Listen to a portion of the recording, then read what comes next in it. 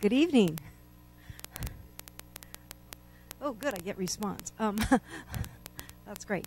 Welcome to the USGS Evening Public Lecture for May. And we're just sneaking this in the last day of the month. Mitch, is it on? Okay, they told me to hold it closer. Thank you. Due to some unforeseen circumstances, we will not be having a June lecture, but the good news is we will resume and have a July lecture on July 26th, and it's going to be on acid mine drainage. So I'm really encouraging you all to pick up the flyer in the back. I'm trying to fumble with this, so that you can remember July 26th for that lecture. But what you're really here for tonight is our lecture, Yes, Humans Really Are Causing Earthquakes, How Energy Industry Practices Are Causing Earthquakes in America's Heartland. And it's presented by Justin Rubenstein. Dr. Justin Rubenstein is a seismologist and Deputy Chief of the Induced Seismicity Project here at USGS in Menlo Park. His research focuses on the ongoing surge of seismicity in the central United States and its relationship to oil and gas operations. This work includes developing methods to estimate the likelihood of earthquakes induced by oil and gas operations and field studies of seismicity in Colorado, Kansas, and Oklahoma. Dr. Rubenstein has worked on many topics related to earthquakes, including earthquakes forecasting, controls on earthquake ground shaking, and causes of damage in the 1994 Northridge earthquake near Los Angeles. Justin received his bachelor's degree from UCLA and his master's and doctorate from Stanford University. So without further ado, let's give a warm welcome to Justin.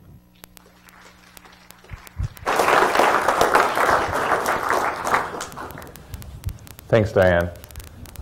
So as you can see from the title of this presentation, I'm pretty definitive about whether these earthquakes are man-made. We are causing these earthquakes. And what you can see here is just a picture of a pump jack on the left-hand side, an annual count of earthquakes in the central United States by year. You can see that from 1990 through 2008 or so, the earthquake rate was more or less constant, somewhere around 20 magnitude 3 earthquakes per year. And something dramatically started changing in 2009, such that we had a spike of over 1,000 magnitude 3s in 2015. Fortunately, it has begun to decline in the last couple of years. And most of these earthquakes are actually in Oklahoma. I think most of us think of tornadoes when we think of Oklahoma. But I just found this Photoshop of a Welcome to Oklahoma sign, and it's the home of not just tornadoes, but also earthquakes. So the Quake-nado is there. So yes, humans are causing earthquakes, but it's not in the way that you think. It's not Max Zorin trying to put nuclear bombs in the San Andreas Fault, nor do we have James Bond to save us in A View to a Kill. Similarly, it is not Lex Luthor trying to flood the San Andreas Fault in Superman 1. And again, we do not have Superman to save us either. Remarkably, though, the way that Lex Luthor is trying to cause these earthquakes, and this moving in 1979, is actually the way these earthquakes are being caused, by injecting fluids deep underground and into faults. So I apologize, we don't have any superheroes to protect you from these earthquakes. You're just left with scientists and regulators. So what we'll do over the course of this talk is I first want to give you a little bit of a history on induced seismicity, these man-made earthquakes, and it's actually much longer than you probably think. Then we'll go into how these earthquakes are actually physically caused and the oil and gas processes that cause them. And we'll go through a couple of case studies and sort of broader studies of induced seismicity, some of the more recent work. And finally, we'll wrap up and start thinking about where do we go from here? What is the outlook? Yes, the earthquake rate is going down, but is this something really permanent? So as I mentioned, induced earthquakes have been occurring for over 100 years. Now, just a brief stop for terminology. When I say induced, I mean an earthquake that is caused by human activity. It's an earthquake that probably would not have occurred if we weren't doing something. I may also use the word triggered I use these words interchangeably. I use them to mean the same thing, earthquakes that were caused by human activity. So the first known induced earthquakes occurred in 1894, and they were felt in Johannesburg. Johannesburg at the time was a very small city.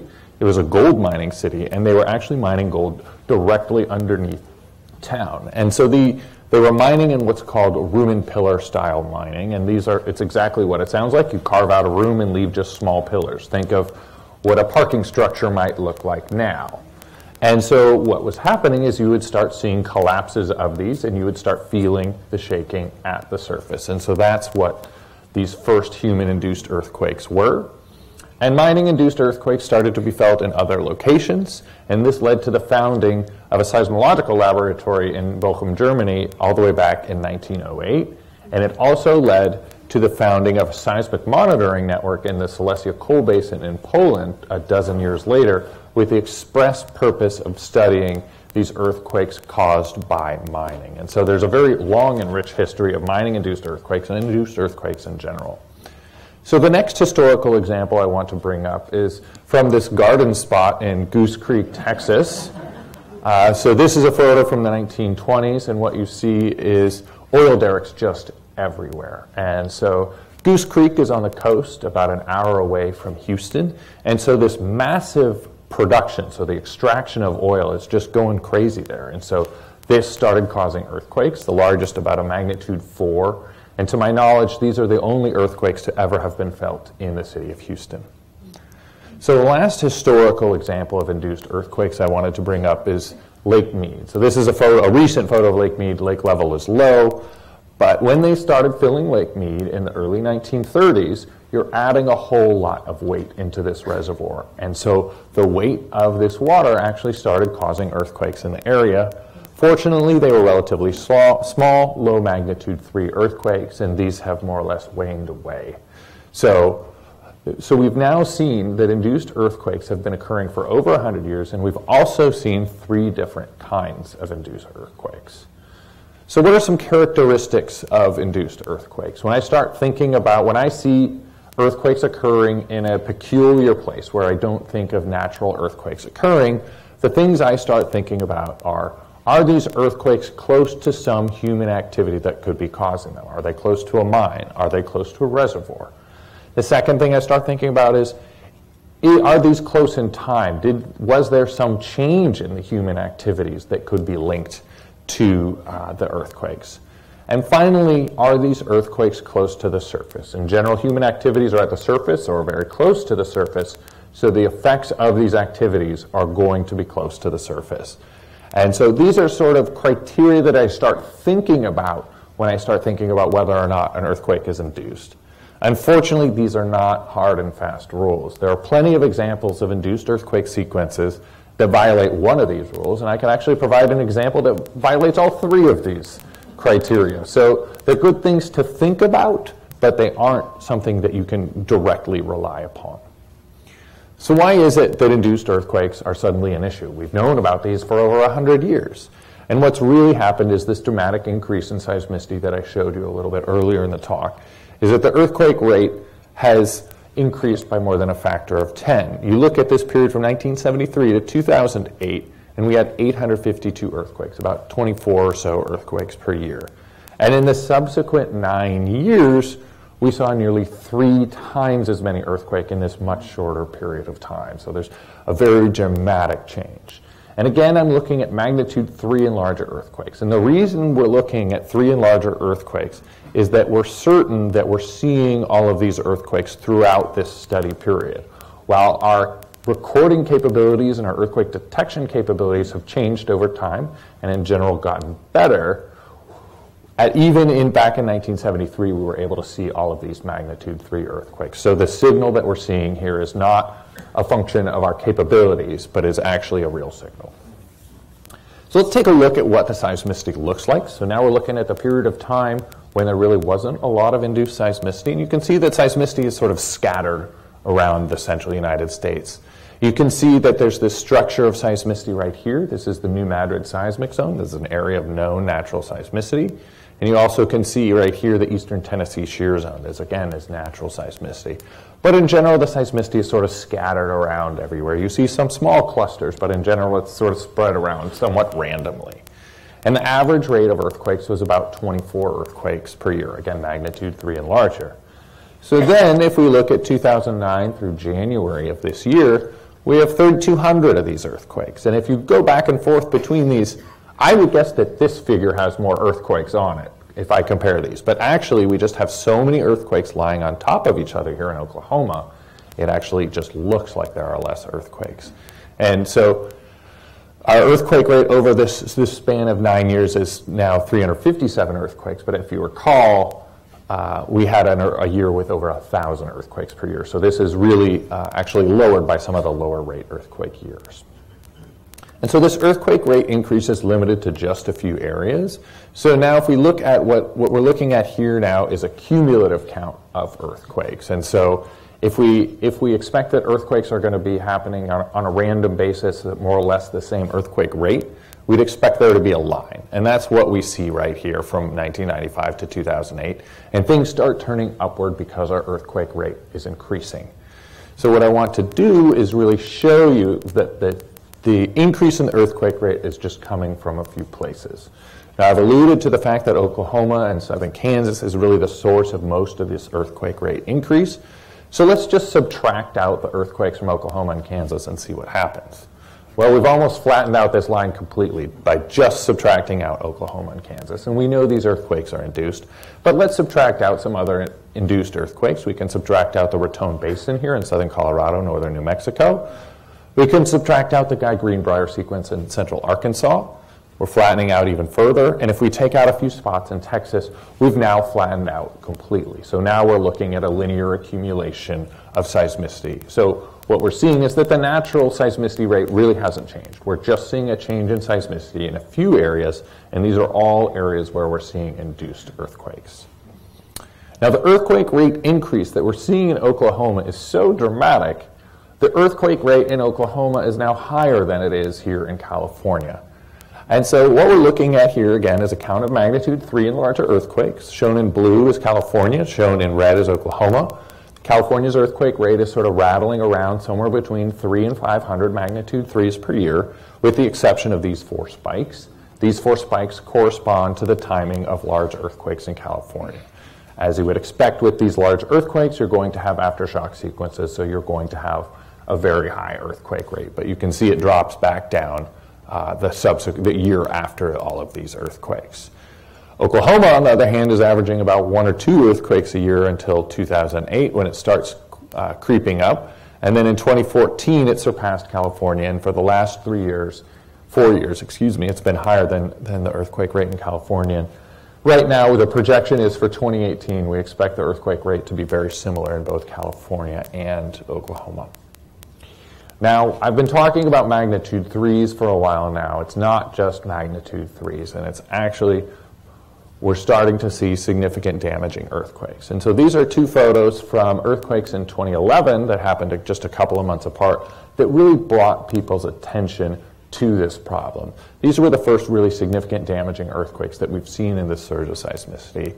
The picture on the left is from an earthquake in Trinidad, Colorado. This is the Raton Basin, so southern Colorado. You can see that this is sort of an old storage facility with a brick facade, and it lost a lot of its facade. And here's a photo from the Prague, Oklahoma earthquake, and you can see again this is a home that lost its entire brick facade. So we're starting to see larger earthquakes. And even though the earthquake rate started to decline in 2016, we started to continue to see large earthquakes. And in fact, 3 of the 4 largest earthquakes to occur in Oklahoma happened in 2016. The first happened just a few weeks into 2016. We had the magnitude 5.1 Fairview earthquake. You can see some small amount of damage associated with that earthquake. Then the magnitude 5.8 Pawnee earthquake was and is the largest injection-induced earthquake that we've ever observed. And then a few months later, we observed the magnitude 5.0 Cushing earthquake. And this earthquake was actually the most damaging of all of the earthquakes that we've seen in Oklahoma, despite the fact it is much smaller than the Pawnee earthquake. And the reason is that this Cushing earthquake more or less occurred in town, where these other earthquakes were really occurring in very rural areas, so we weren't seeing a lot of damage. And so this is really something to sort of step back and think about, that we've been very fortunate that most of these earthquakes are occurring in rather rural places. And in fact, the city of Cushing is relatively small. It's somewhere around 3,000 or 5,000 people. We're not seeing earthquakes in Oklahoma City. We're not seeing earthquakes in Tulsa. Now, Cushing is also very important because it's a location of very critical infrastructure in the United States. Cushing calls itself the pipeline crossroads of the world. There are 9 major pipelines that cross through there, including, many of you probably know, the Keystone Pipeline and the hotly debated Keystone XL pipeline go through Cushing, Oklahoma. And because it's the pipeline crossroads of the world, there's a whole lot of oil and gas storage. Approximately 10% of the U.S. crude oil is stored in this one town. Now, these storage tanks have been out to visit. They're about a football field across. They're gigantic. And if you take a look at this Google Earth image, you can see that there are a whole lot of these. They're really everywhere. And so in the city of Cushing, they can store about 60 million barrels of oil. For the beer drinkers in the room, that is 2 kegs of beer. If you're not a beer drinker, think 42 gallons. So your fridge is going to be awful full with the milk. So Cushing, as you can see, is a very important place, and it has experienced a lot of earthquakes. We were fortunate last year not to see any magnitude 4s in the area, but as I mentioned, there was a magnitude 5 in 2016 and a few magnitude 4s in 2014 and 2015 as well. So the next thing I want to show you is an animation of the seismicity in Oklahoma. I've shown you in a graph how these earthquakes have behaved, but I feel like this animation really shows it better. You'll see things popping up. Those are going to be earthquakes, but you'll also start hearing the earthquakes. So the seismicity is going to sort of start in this area in here. This is near Oklahoma City. We'll see the Prague earthquake happen here, and then we'll start to see seismicity move northward through the Hutton Formation and then Mississippi and into Kansas. So I'll just let you listen.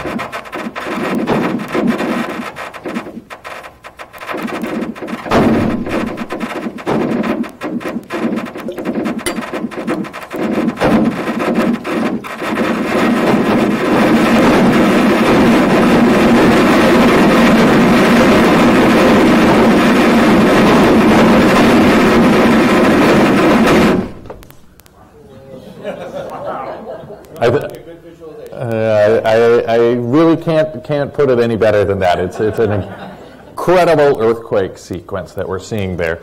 It ends in 2016, so really sort of at the peak of the seismicity, so we don't actually hear the decline, but you can see what a dramatic change that we've seen there.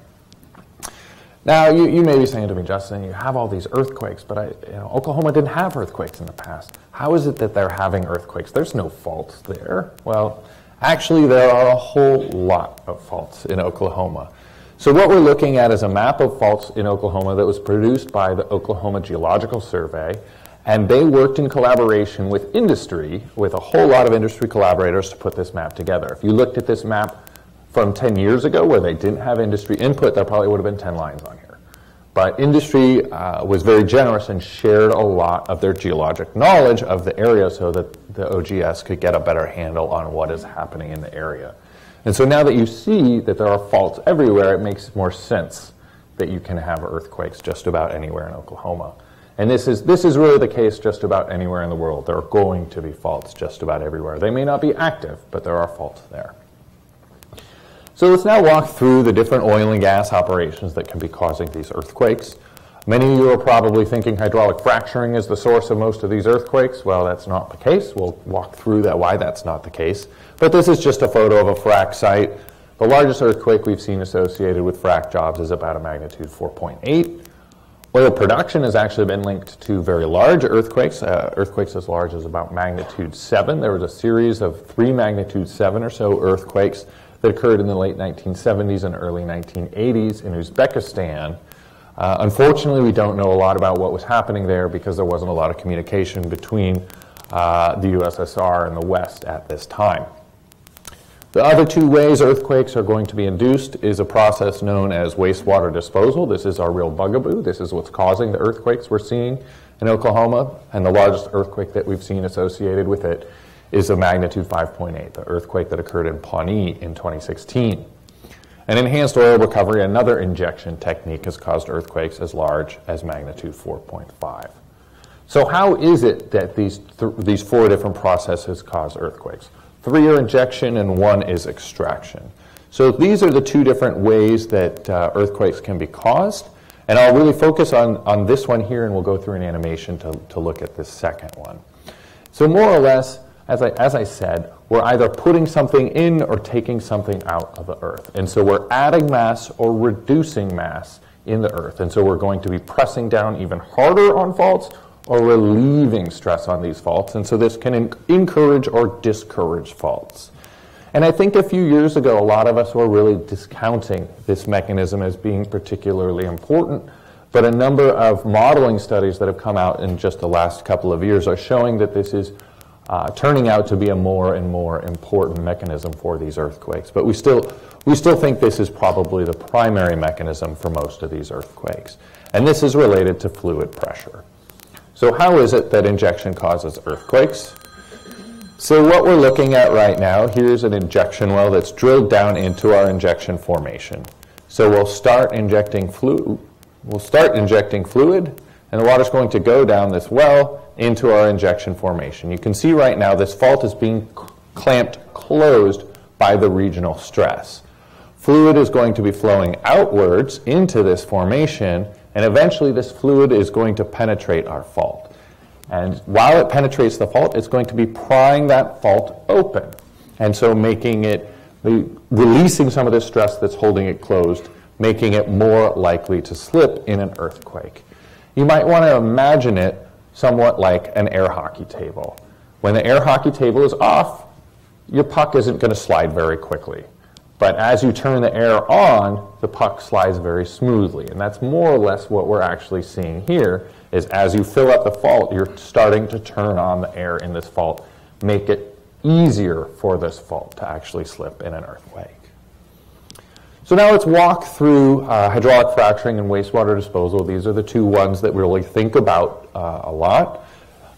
So up here is a photo from a frac site, and you can see it's an incredibly complex operation. It's amazing the amount of technology that's going on in these. This is a photo from a frac site I visited a number of years ago in Weld County, Colorado, and these are water tanker trucks. There's about 100 of these waiting to inject their water underground just into one well. And so these are use an incredible amount of water to frack an individual well. So it's a massive operation. So hydraulic fracturing is actually a very old process. It was invented over 70 years ago in the Hugonon field, and in some sense it is intentionally making earthquakes. You're trying to make earthquakes that are very small, somewhere on the order of a magnitude -2 to a magnitude 1. An earthquake that you and I are never going to feel at the surface.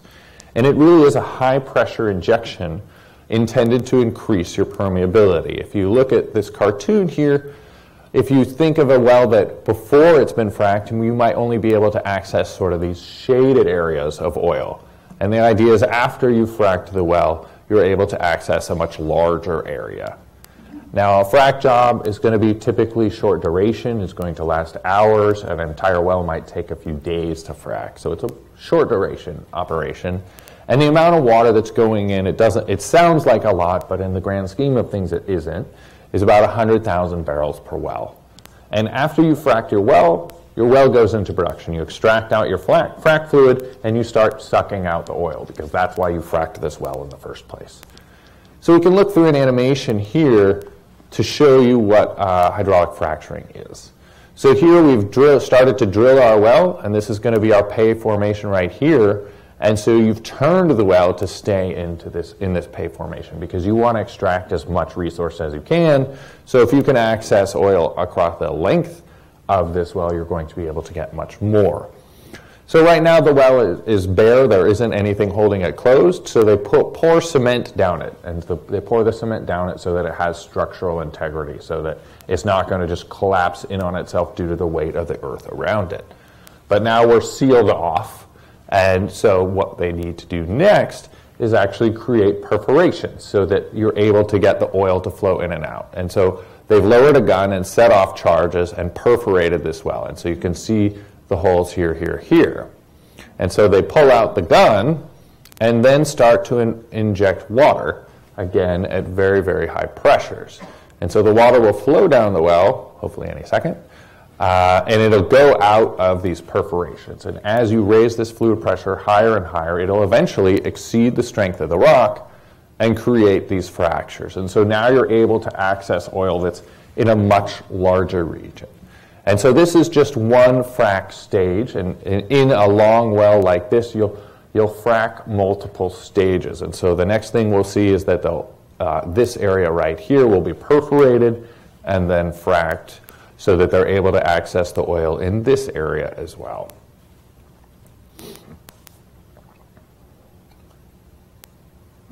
So, as I mentioned, wastewater disposal is the other major source of these earthquakes. Actually, it is the major source of these earthquakes. Hydraulic fracturing really is only responsible for a very small percentage of the earthquakes.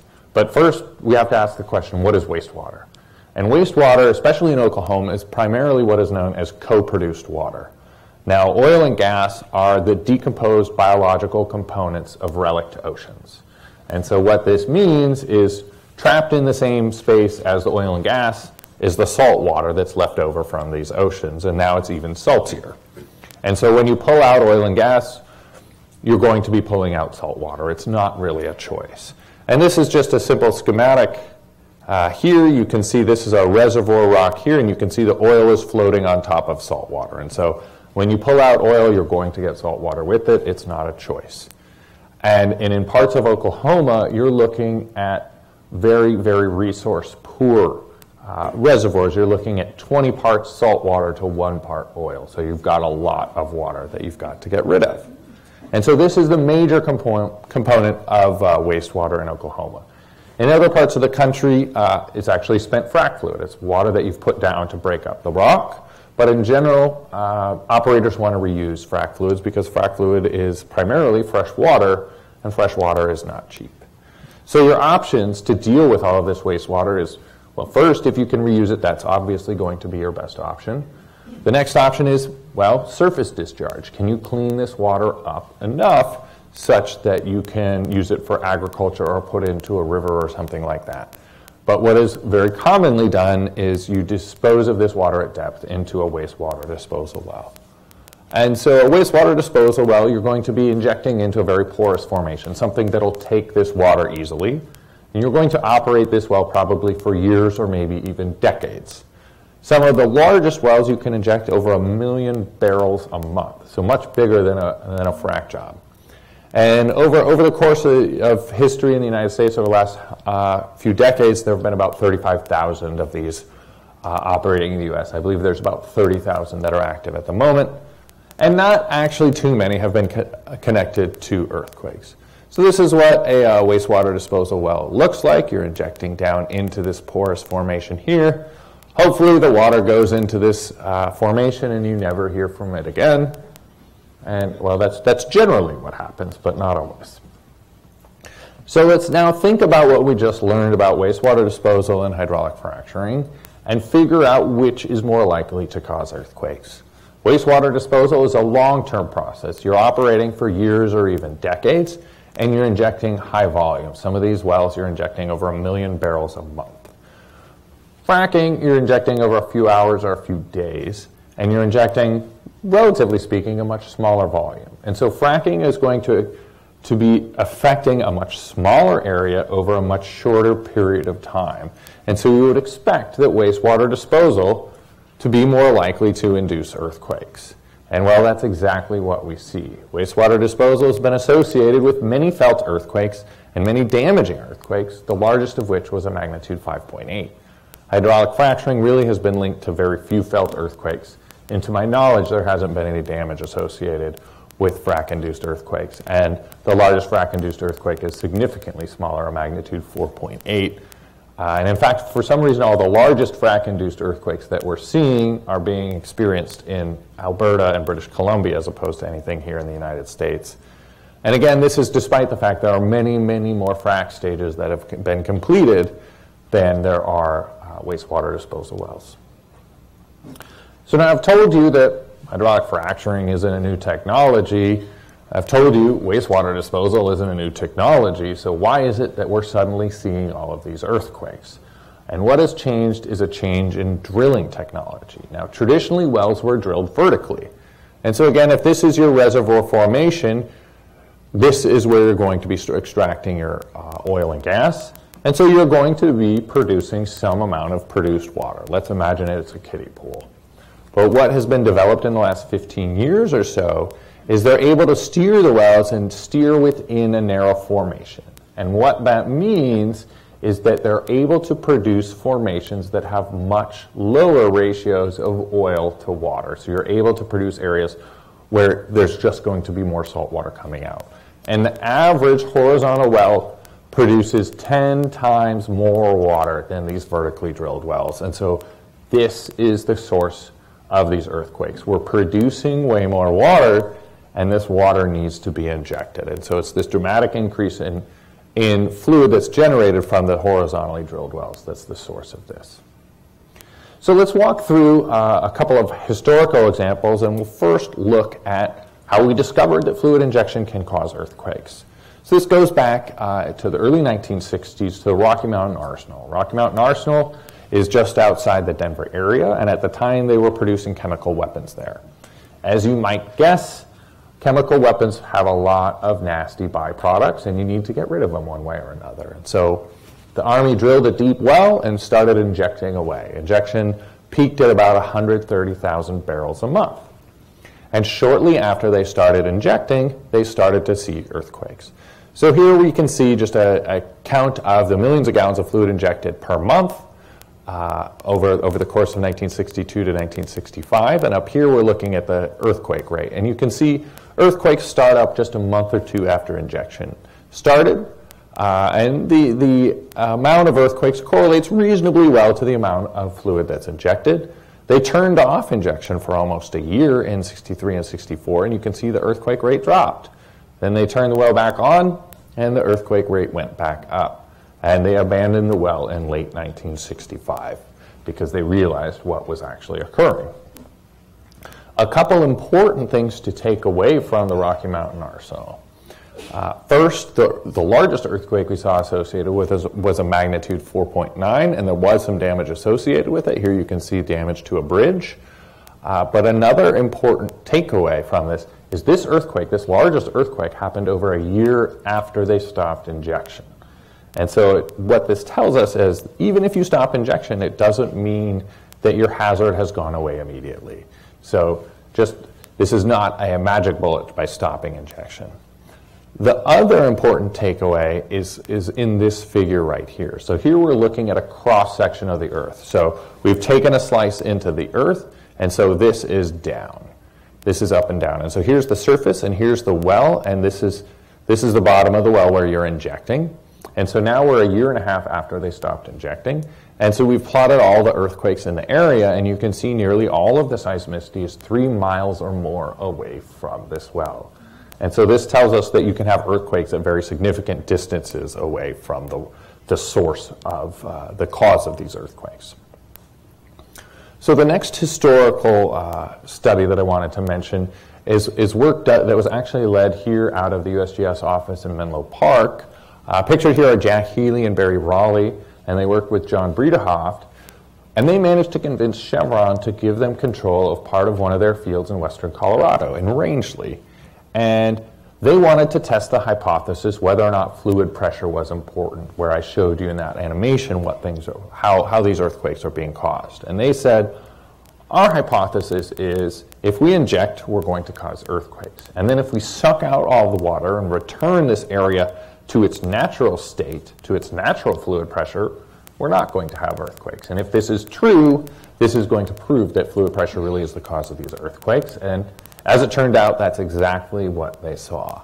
So here again in these two figures, we're looking at a cross-section into the Earth. So these are the wells going down here. And so we're looking at a 6-month period here where they're injecting. And you can see that there's seismicity right at the bottom of these wells, and then there's some seismicity a few miles away. And then they said, all right, let's turn these wells off, let's suck everything back out, and return it to its natural state. So we've now gone from a 6-month period to a 1-year period here. And you can see there are almost no earthquakes. And so this really shows us that it is the fluid pressures that are causing these earthquakes. And this is really a remarkable study, and to my knowledge, there really has been no other case where we've really been able to actually sort of control earthquakes. So I next want to walk you through a modern study of induced seismicity. And the reason I showed this one is I feel like it was an incredibly thorough study to try to really make sure that these earthquakes were induced. And so in late 2013, people in the city of Azle, which is an exurb to the west of the Dallas-Fort Worth, started feeling earthquakes as large as mid-magnitude 3. And so the USGS, along with Southern Methodist University in Dallas, started studying these earthquakes. And so originally, these earthquakes are occurring in Texas. We don't have a lot of earthquakes there, so we don't have a lot of seismometers there. And if you don't have a lot of seismometers, you're not able to detect small earthquakes, and you're not able to locate those earthquakes well. And so this is what the distribution of earthquakes looked like, and it's about 20 miles across here. So you're not going to be able to figure out what well is causing these earthquakes if your distribution of earthquakes is 20 miles across.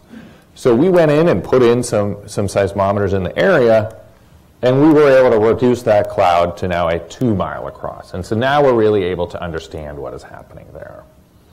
And so with this information, Matt Hornbach and colleagues, both here at the USGS and at SMU, really considered all the possible causes for these earthquakes. He asked the question, could these earthquakes be natural? Could these earthquakes be caused by lake level changes in Eagle Mountain Lake? This is a big reservoir right here. Could it be due to water table decline? Texas had been in a very prolonged drought at that time. Or could it be related to oil and gas production, so extraction of oil, or related to wastewater disposal? So they first considered whether or not lake level changes could be causing it. And here's just a plot showing you the lake level, and here's the time of the earthquakes. And you can see the lake level is at its lowest over this period of 6 years. But the stresses associated with this lake level drop are incredibly low. So here's a location of the earthquakes, and this is showing you the change in stress associated with this.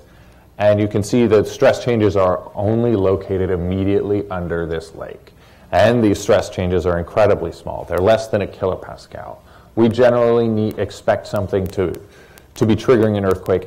You need an absolute minimum of 10 kilopascals or more. And so we just don't think that this drop in the lake level could really have anything to do with these earthquakes. They also considered the water table decline, and the effects were even smaller than the lake level change. So they were able to rule these out pretty quickly. So the next question was, could it be oil production? And if you take a look at this Google Earth image, you can see that it looks like it's pockmarked everywhere. Well, those pockmarks are actually the location of oil wells. So there are oil wells just about everywhere here. And that's what this map is also showing. So each of these symbols represents an oil well, and the lines are showing you the direction that the well is going. So there are wells absolutely everywhere. So it's certainly possible that these are related to the earthquakes. And there's also 2 high-volume disposal wells that we see here and here. And so what Matt and his colleagues did is they computed the stresses associated with both the production of oil and gas and the injection of these earthquakes. And you can see that all the earthquakes are located right at the edge of the areas of highest pressures associated with the injection and extraction of these fluids. And not only that, they were able to show that the timing of these earthquakes corresponds very nicely with the highest stresses. So we can see right here, these are the plots of the stresses, and these stems here are showing you the timing of the earthquakes. And at the period of the peak, the earthquakes are occurring. So it's a very clear temporal and spatial correlation. So now I want to step away from a site-based study and start looking at some broader studies. So I'm going to be presenting some work done by Matt Weingarten, who at the time was a graduate student at Colorado University and is now a postdoc at Stanford. And he and I and a number of other scientists worked on this. And what he did is he gathered all of the injection well data for wells across the central United States. And so a real Herculean effort to gather all this data. There's 27,000 wells that he gathered data on. And if you look at the well density in the area, you can see that most of the wells are going to be concentrated in North Texas, Oklahoma, and parts of Kansas. And so Matt wanted to ask the question, are there certain injection behaviors that make it more likely to cause earthquakes? And so to answer that question, he said, all right, which wells could be associated with earthquakes? Which well is operational at the time that there's an earthquake within 10 miles? He sort of said that was a plausible sort of argument that that well could be causing those earthquakes. And so shown in blue are wells that are not associated with earthquakes, and shown in yellow are wells that could be associated with earthquakes. That doesn't mean they're causing earthquakes, but they could be causing earthquakes.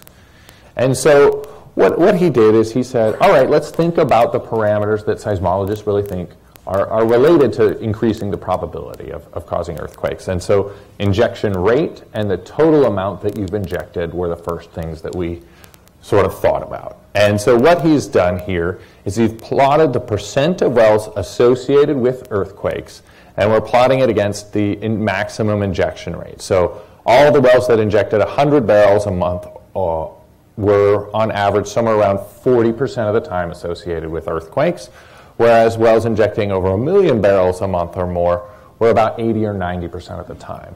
But obviously we expect there's going to be some amount of random correlations. And so if this blue line lies within these red lines, which is what we would expect for sort of a random correlation, we don't think there's a real signal. But as you can see, once we get to about 200,000 or 300,000 barrels a month, we're well above these lines that indicate that we're probably seeing a random signal. And so what we can confidently take away from this is once you get to these very high injection rates, you're much more likely to be causing earthquakes. Looking at total volume here, you really don't see a very significant signal, which we found pretty surprising. We also didn't see any correlation with proximity to basement. Now, what I mean by basement is the really hard rock. In general, you're going to be injecting into sedimentary formations. Sedimentary formations really aren't strong enough to actually produce an earthquake. The stress doesn't build up enough to produce an earthquake. So you really need these strong granites to produce earthquakes, and these are going to be below the sedimentary section.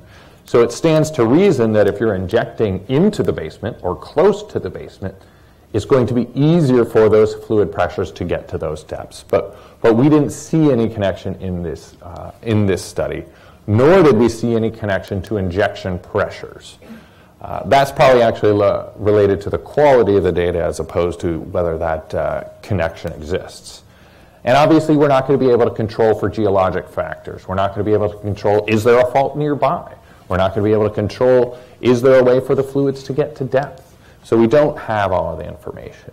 And so some work that Matt has done that is still in review, but I think is incredibly compelling, is they've looked now just at Oklahoma and Kansas, and so this is updated through last year, so there's about 4 more years of data. And so they were able to show not only is injection rate important, but total injected volume is important.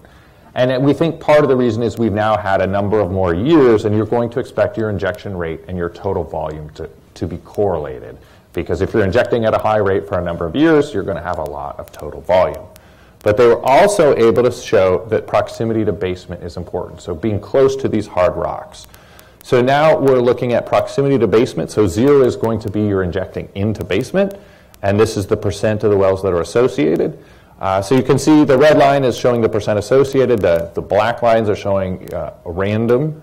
And so you can see until you get to about half a kilometer, so 2,000 feet or so away from the basement, you're more or less looking at a random association. But as you get closer and closer to the basement, or actually into the basement, the probability that you're going to be associated with earthquakes dramatically rises. And so we can take away from this that the proximity to basement is very important. Still no evidence of injection pressure, and obviously, again, they can't control for geologic factors. So now I've walked you through a number of case studies, and I've shown you some well controls on earthquakes. We have an understanding of what physically is occurring in the area, So let's try and do something with this. Let's try to understand, maybe make some forecasts of what we actually think is happening. And so the USGS has actually been doing that for the last 3 years. These are, here are images of the last 3 reports we were issued for 2016, 2017, and 2018, forecasting the earthquake hazard for 1 year. Now this is really in the same tradition that we do earthquake hazard forecasts for natural earthquakes. I'm sure you've all seen the hazard forecasts for California, and those are going to be based in a 50-year perspective as opposed to a 1-year perspective. And the reason is, for these induced earthquakes, things are changing so dramatically, and it's not dependent upon tectonics, it's dependent upon primarily economic decisions. Things can move very quickly. And these are actually used pretty widely by regulators, insurance companies, and a number of people that operate a lot of infrastructure like dams, so that'd be the Army Corps of Engineers, state departments of transportation, the Bureau of Reclamation, things like that. And you can see this is just a map showing you the areas with highest chance of damage and associated with these induced earthquakes. Now I should point out an important thing to note about this is right now we're just using statistical methods. We're predicting next year's earthquakes based on this year's earthquakes. We're not using any physics. This is what we're doing so far, but I'll show you some work that really is in progress to try to do a better job of this. And so we can look at what the hazard looks like with induced earthquakes and without induced earthquakes. And so on the right, you can see without induced earthquakes, the hazard in the central United States is pretty low. But if you include induced earthquakes, you can see there's a lot of hazard here in Oklahoma, and parts in Texas, and the Raton Basin as well. But, well, you'll say to me, Justin, well, come on. You just told me you know something about the physics. You know something. Why can't you do better? Well, we can. We know that injection is controlling seismicity. We know how close you are to basement is important, and we know the injection rate is important. And you can clearly see this. We're just looking at a number of different regions in Oklahoma. Shown in blue is the fluid injection rate. Shown in black is the seismicity. And you can see that there's a pretty reasonable correlation between the two. We also know the fault geometry. We've got this beautiful fault map of Oklahoma. So why can't we do better than a statistical model? Well, part of the reason is we don't really know the fault geometry. Now, all of these dots are showing you locations of earthquakes that have occurred in Oklahoma, and all of these lines are showing you locations of the faults that were in that fault map. Almost none of these earthquakes are happening on those faults. So we don't actually know where these faults are, so we can't actually predict the likelihood of earthquakes happening. We can predict the likelihood of these earthquakes happening on these faults, but all these faults appear to be more or less dead. And so we really need to start thinking about these newly observed faults where the earthquakes are occurring. So we don't know the fault geometry, so we can't really do a real probabilistic sort of experiment looking at the faults that we know about. So we're going to have to do something simple.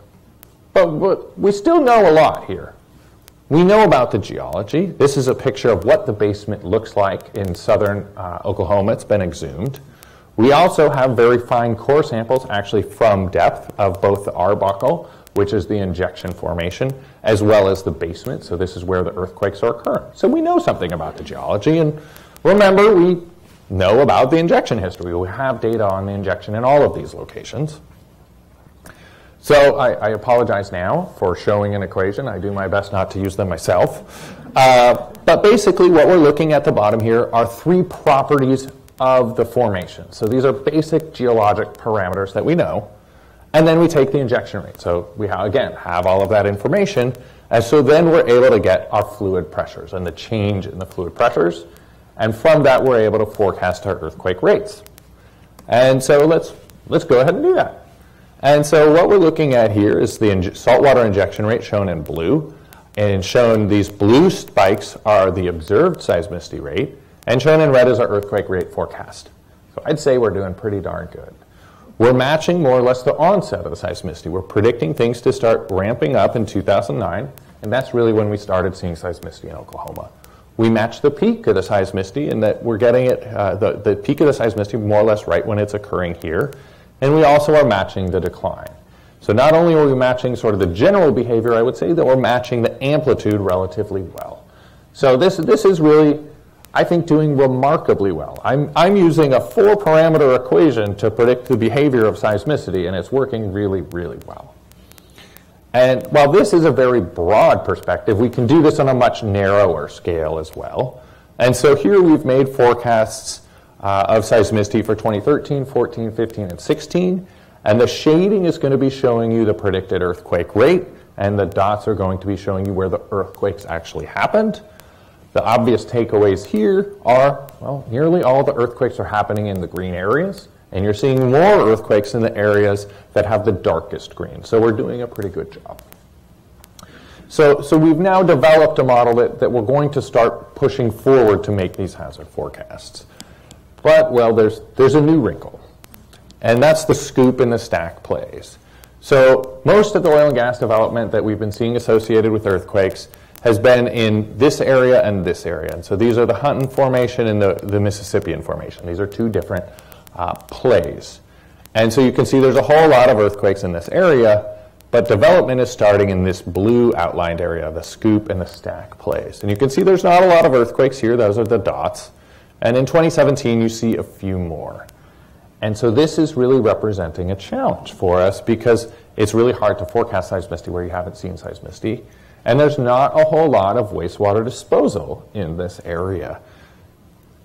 And what we're actually realizing is that most of the earthquakes in this scoop and stack area are actually caused by hydraulic fracturing. So here we're looking at a count of earthquakes per week in the scoop and the stack area. And you can see that there's these really short bursts of seismicity. And if you go and look and say, hey, when are they hydraulically fracturing? Well, look. It lines up pretty much perfectly. So what we've learned from this is hydraulic fracturing-induced seismicity is more common than we've thought. And really the only reason that we're able to see it in the scoop and the stack is because there's not a lot of wastewater disposal in the area. While the areas here in the Mississippian and the Hutton have a whole lot of wastewater disposal, there's very, very little in the scoop and the stack.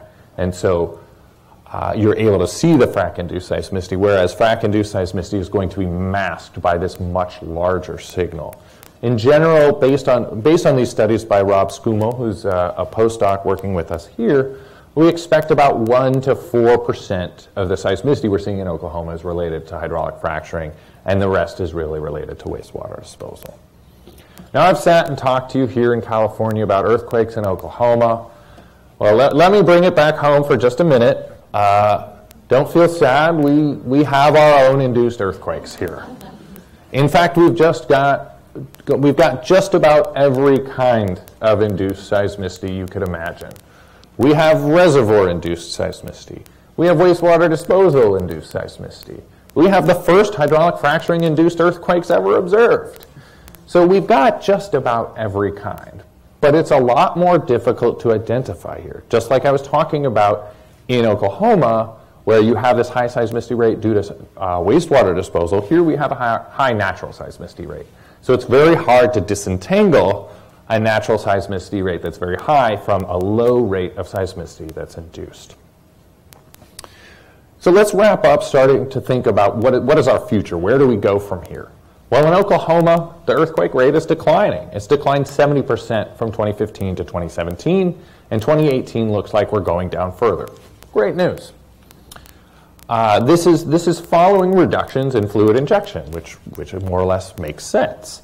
But this is due to two different factors. One is economics. The price of oil dropped from about $100 a barrel to about $40 a barrel at the end of 2014. So for industry, it didn't make much sense to be really heavily going after these areas when there wasn't a lot of profit to be made.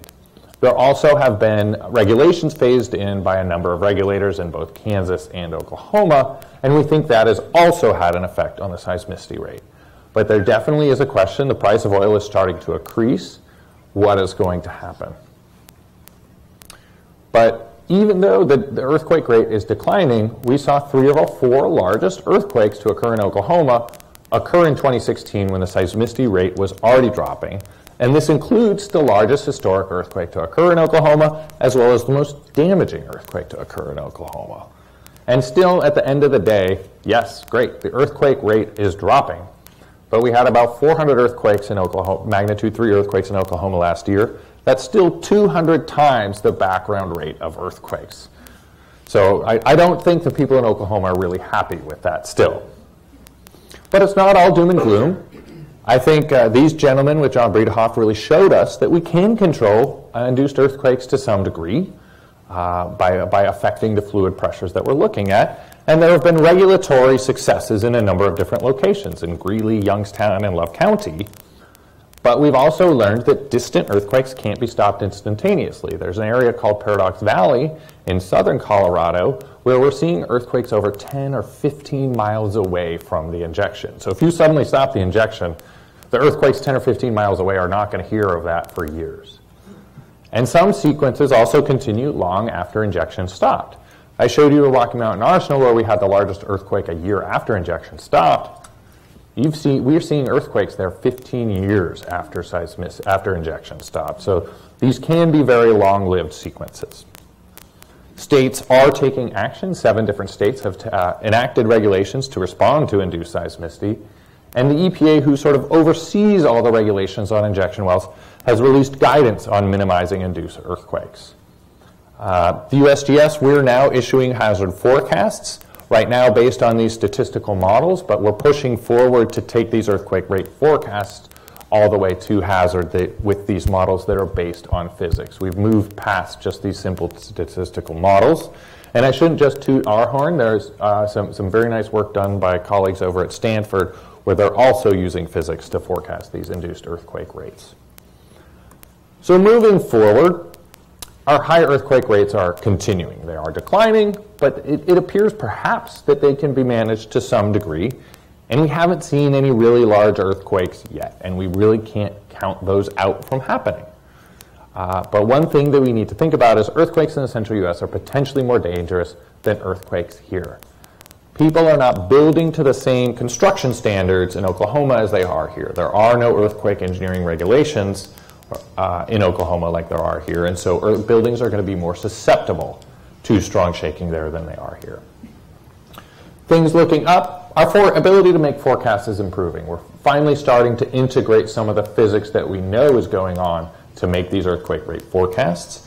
And there's been a lot of incredible collaboration and cooperation between regulators, between academic scientists and industry. And I know that's a little bit remarkable. I was impressed when I started working with industry.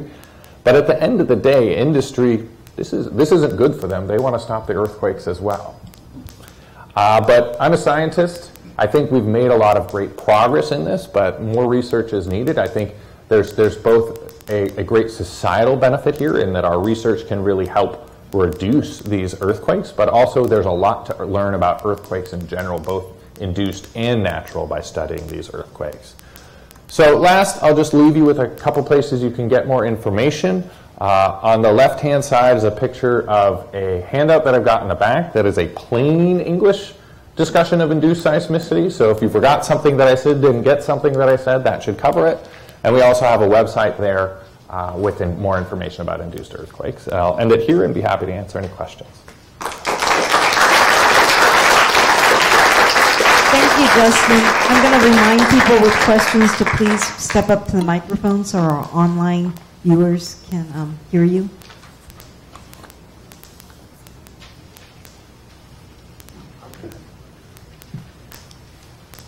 Hello.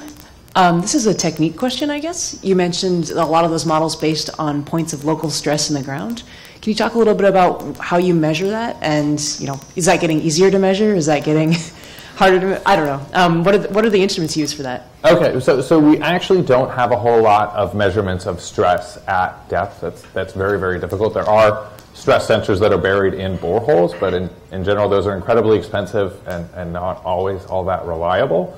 Most of what we're doing here is really stress that's being computed from numerical models. We're taking what we know about the Earth and taking what we know about the injection and predicting what the stresses are. Now, there are a handful of monitoring wells. And so the USGS, we run one. The Oklahoma Geological Survey, I believe, has about a dozen, where they actually they've managed to convince an operator to let them take over one of their disposal wells. And they've basically dropped a float into that well. And as that float goes up and down, we know what the fluid pressure is. And so that is incredibly valuable information because Otherwise, we have no way of knowing what the fluid pressures are in this region. And so we're learning a lot about what's happening. The data is slowly starting to come out, but I think it's really exciting, and I think we're going to learn a lot more from it.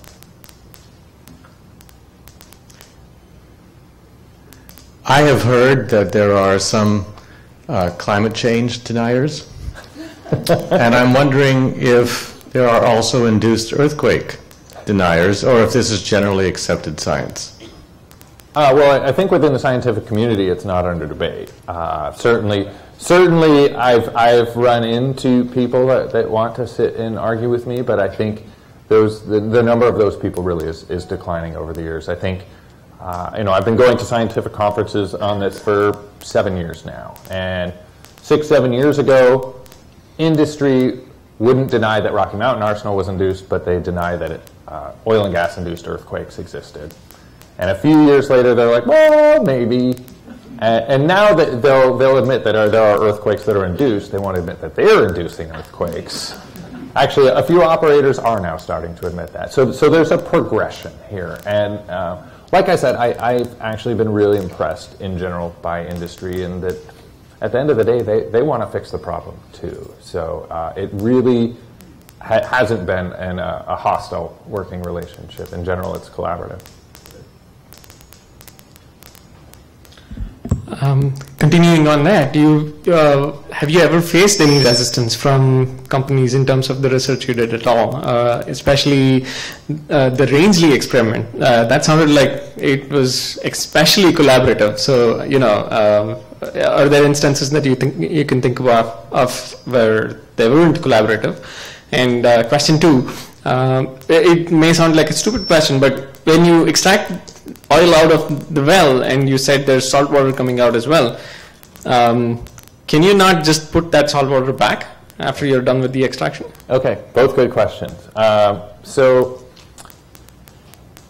I said, in general, our relationship with industry has been pretty collaborative. Sometimes they give us data, sometimes they don't, and in fact, a lot of the time they don't, and that in general has to do with their lawyers as opposed to their scientists. And I primarily work with their scientists, as you would expect.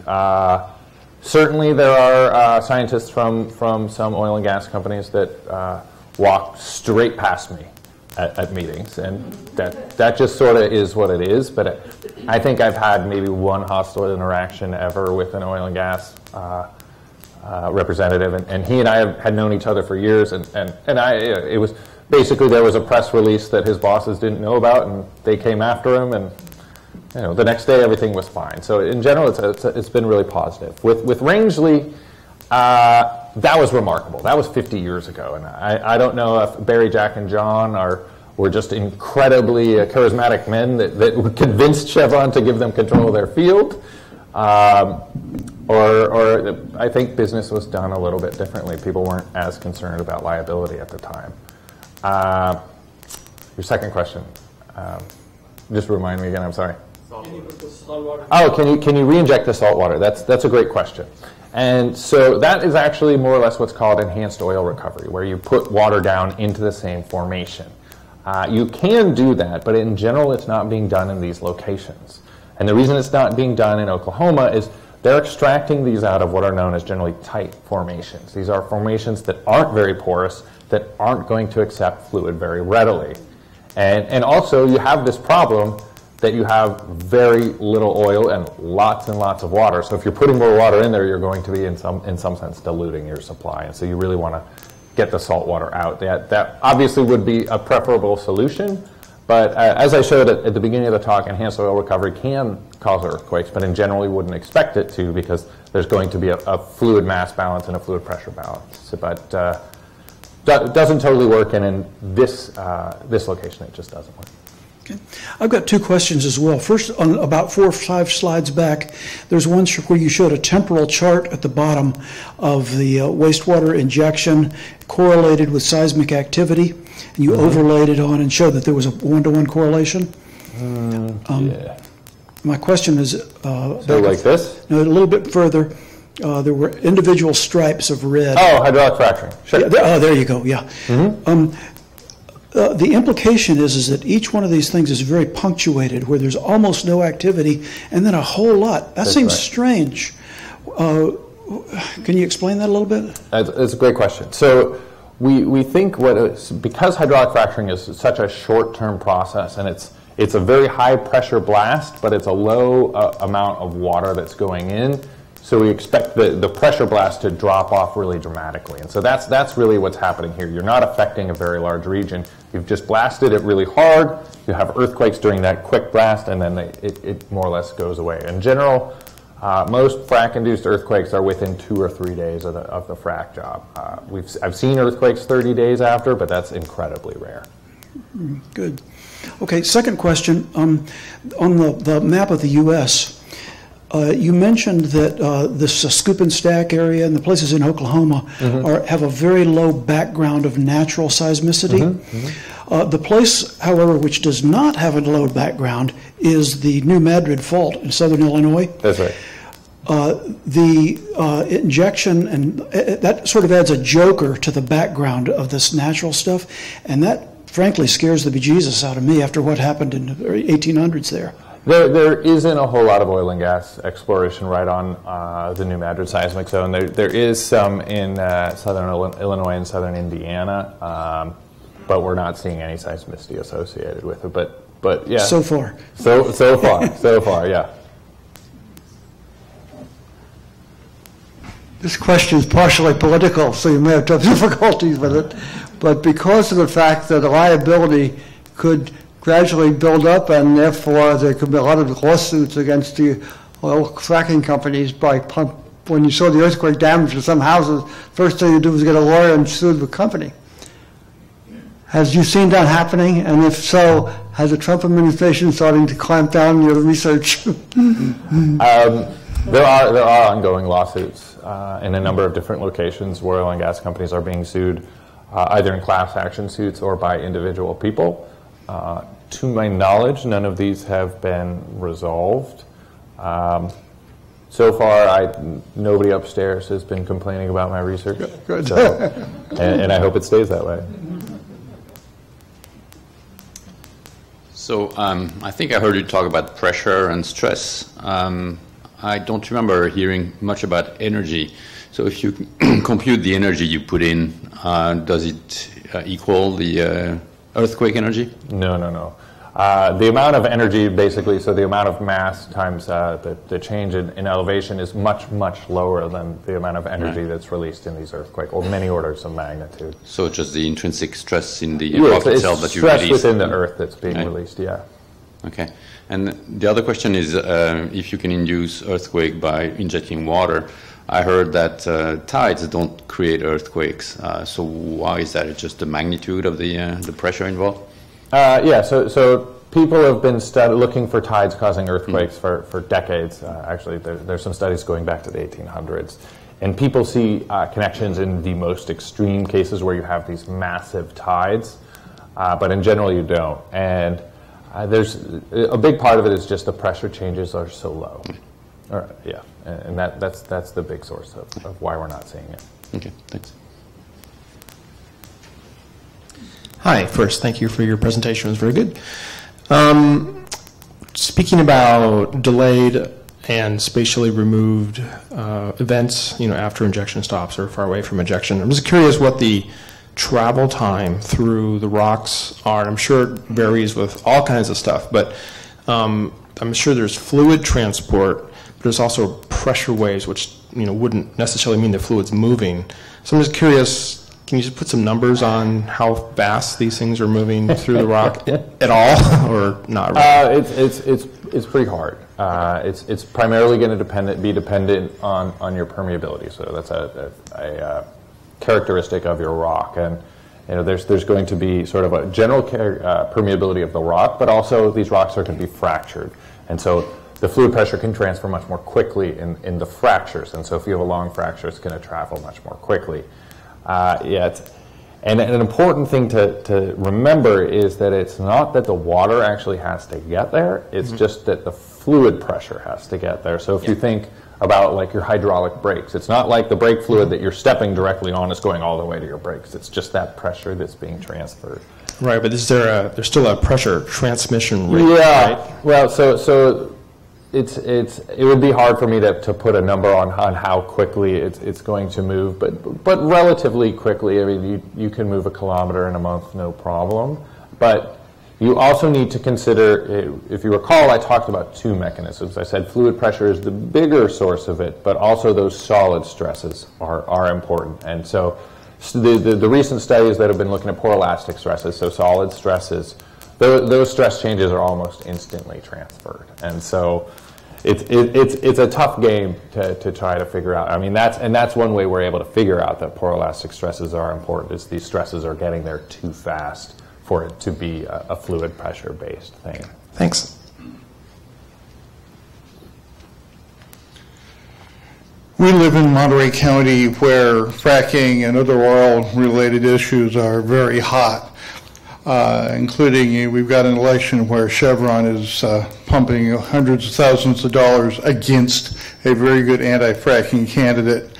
What can you tell us about our area, about what we should be watching for, things like that? It's a good question. So, the Monterey Shale has been known about for probably a century or so, and a number of years ago, people were really were saying it was the next Oklahoma or the next Texas, and we've more or less figured out that that resource is much smaller than we originally thought. I think it's about 4% of the size of what was originally thought. Sort of what can be done there is what can be done in Oklahoma. It's just enhanced earthquake monitoring. Obviously, we've already got a good monitoring network, and so looking for connections between the timing of frac jobs and the timing of earthquakes is sort of the obvious first step. Thank you. Yeah, two questions. A quick one is, what sort of pressures are you talking about when you're pumping this stuff back into the ground? And then the second one, though, is more, you haven't mentioned anything about offshore, and if there's anything in marine oil deposits and stuff, if this comes into anything in those areas. Okay, so sorry, the first question was? Just how much pressure? How much pressure? So actually a lot of these wells, they're actually not injecting under pressure, they're pouring the water down the well.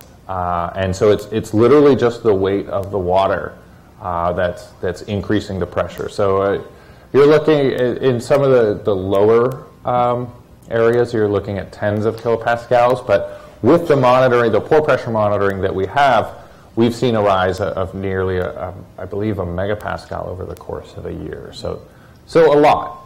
It can be very high. As far as offshore, truthfully, I'm not particularly knowledgeable about what is really happening out there. I mean, those are, in general, what's happening offshore are older reservoirs, areas that have been exploited for a long time, and so those are going to be areas that are going to be high cut. So they're areas where there's a lot of oil and not a lot of salt water. So if that is the case continuing forward, I wouldn't expect there to be a high probability of earthquakes, but it's really going to be dependent on what the activities are now. There's no actually pumping and recharging back in offshore. I don't know what the operations are offshore. I have two questions. One on behalf of my wife, who was too shy to come up here and ask it. The water that's being injected, is it clear, clean water, or does it contain chemicals, and does it have any effect on drinking water? In general, the water is pretty nasty, and that's why they have to inject it at depth. And now, the water is nasty not because of any oil and gas operations, it's because it's nasty to begin with. It's usually 100,000 parts per million dissolved solids, so that's pretty much salt. So that's 3 or 4 times saltier than the ocean. So it's really bad stuff. And there's also going to be things that are going to be leached out. There's often arsenic and things like that in there. And so, but in some areas, the water that comes out is actually very clean, and either very minimal amount of effort needs to be cleaned. Needs to be taken to clean it, or even sometimes no effort. But in Oklahoma, it's generally incredibly salty. But does it have any effect on drinking water? No, so they're injecting these into in general, very deep wells, far below the drinking water aquifer. Okay. And my other question, I wanted to take you back to one of your earliest slides. You don't have to go there, but it was the picture of the Joker and threatening to, I think it was dumping seawater into the San Andreas Fault. What, was that it? Or yeah, it's Lex Luthor trying to put water into the San Andreas Fault. Yes. And it just put in my mind, you know, we're constantly hearing in the Bay Area about the threat of the big one coming and, you know, all of these percentages and so forth, and we all sort of expect it eventually. And earthquakes, as I understand them, are due to the relief of stress, and the stress is constantly building up. Could there be any beneficial application of this to reduce this stress so that we had a whole bunch of smaller earthquakes rather than the big one? If only that was the case. Well, there's a couple of different problems. One is that, well, like we've seen in Oklahoma, they can't control how big these earthquakes are, and so we wouldn't be able to control how big the earthquakes are in Oklahoma, and so, or here in California. So, you know, what's going to happen is Earth is under control. We're not under control. And the other problem, it's an energy problem. So each magnitude that you increase, each increment of magnitude you increase, the amount of energy increases by 30 times. So to release the amount of energy that's released in a 7, you need 30 magnitude 6s, or give or take 1,000 magnitude 5s, or let's say we want 3s. Those probably aren't going to cause damage. You'd need 1,000,000 magnitude 3s. And at that point, I might just take the magnitude 7 and move on with my life. So it just doesn't work from an energy budget perspective either. But yeah. If I was able to do that, I'd be a rich man. But. Yeah. That town where all the pipelines converge. Cushing. I would hope people are looking at that. Oh, of course, yeah. So we've got a lot of monitoring in the area. The operators in the area take this very seriously. They're running their own seismic networks to monitor what's happening, and they have very specific procedures in how to respond if there's a certain amount of shaking, and it's generally very low, and so they have to inspect every single tank. And obviously, they've got a lot of procedures in case to respond in case of a failure of one of these, because it would be pretty catastrophic if one of them failed, much less a number of them fail. One more quick question. This is about general in wastewater. I know that during the operation of wells, there's a whole lot of wastewater that can come out for the whole life of the well, basically. And it's a problem on land where you don't want to put it in the sewer system. My question is about offshore. Is it regulated in United States waters where they just can't dump that stuff straight back in the ocean? And the same question about overseas, foreign places. I'm going to say I don't know to both questions. As far as injection on land, that's controlled by the Safe Drinking Water Act, and so that's where the regulatory authority comes from. I'm sure there's some amount of regulations as far as offshore. Internationally, what is done, it's really highly variable. I've worked with colleagues in Italy and colleagues in Colombia on similar issues, and everybody has their own sets of regulations. But yeah, it's really highly variable, and in general, the regulations for this sort of thing weren't made for earthquakes. They were made for keeping water clean, and so people are just sort of figuring out how to deal with it as it comes. So I don't think anybody really, any country at least, has a real organized way that they're responding to things.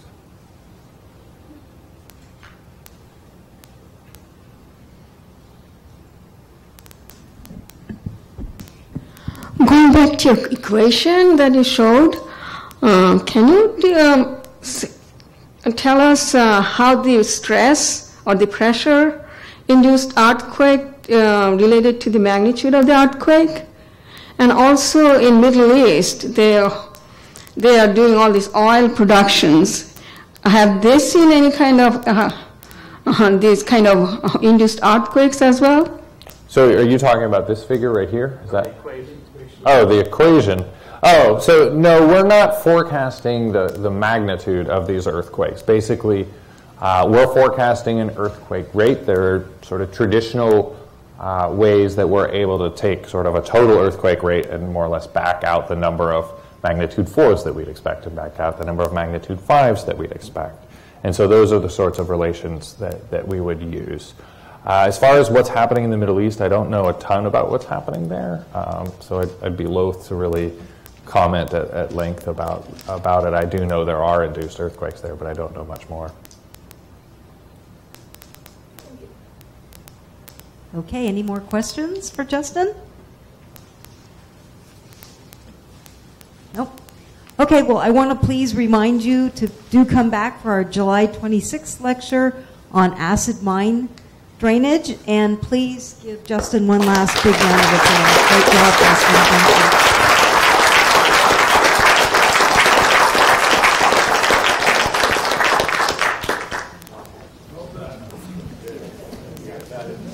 you.